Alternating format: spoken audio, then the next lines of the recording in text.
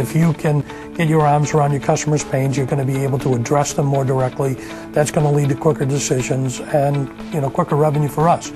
I think from a message perspective, it forces you to really look at what your differentiator is and understand how important it is to be able to articulate that, to the old brain in a way that people can understand it and grasp it. Just from a presentation perspective, everything we did was far less visual, and so everything is a lot more visual now. It's much more targeted to the old brain than our presentations were previously. That were completely analytical, completely new brain.